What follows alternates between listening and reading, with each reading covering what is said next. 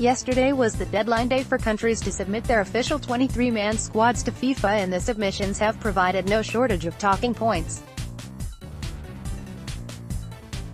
There was a boost for City skipper Vincent Kompany who, along with teammate Kevin De Bruyne, was named in Belgium's official squad by manager Roberto Martinez. The central defender came off early with a groin injury during the goalless draw with Portugal at the weekend, but Belgium are hopeful he will be fit in time for the big kick-off in Russia. And Belgium goalkeeper Simon Mignolet says he and his Red Devils colleagues are confident that Kompany will be fit to play his part at the World Cup. Monday, June 4, 2018, 4:10 p.m. We have the confidence in the medical team and Vincent that he will be ready, Mignolet told Sky Sports News. We'll just let him get on with his recovery and rehabilitation, and I'm pretty sure that he's got all the tools at our training camp to get himself in the shape he needs to be before the World Cup.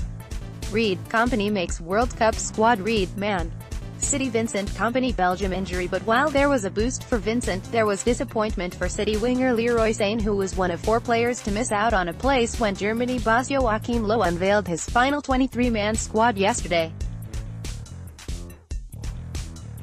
Explaining his shock decision to omit Leroy, who was voted the PFA's Young Player of the Year and who played a key role in City's Premier League title triumph, the German manager was quoted in the Daily Mail, saying, "That was a very close decision between him and Julian Brandt. If it was a 100 meters race, it would have been a photo finish.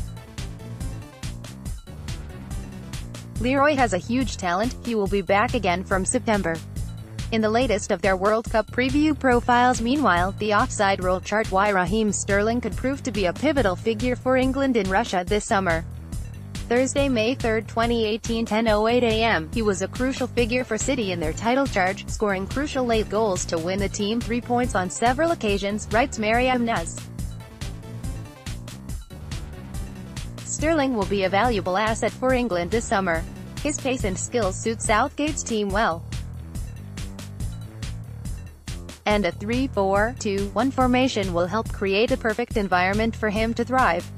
Meanwhile, Pep Guardiola has joined a host of other leading figures from the world of football in paying tribute to the unique talents of former England, Barcelona, Newcastle and Ipswich manager Sir Bobby Robson.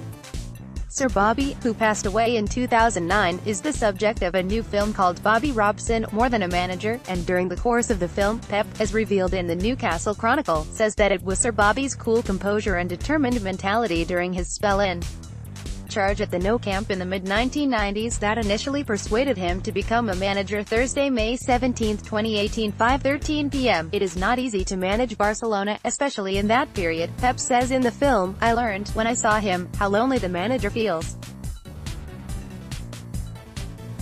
And, in the bad moments, how always he had a typical smile. In my case, in that situation, it would have been impossible to react how he did. I know, for him, it was a tough period. I learned a lot because, in that period, I thought, I want to become a manager. Watch, Pep Guardiola Manchester City Simple Football. Read, Pep Guardiola The stats, how he handled that situation was incredible. I admired him a lot.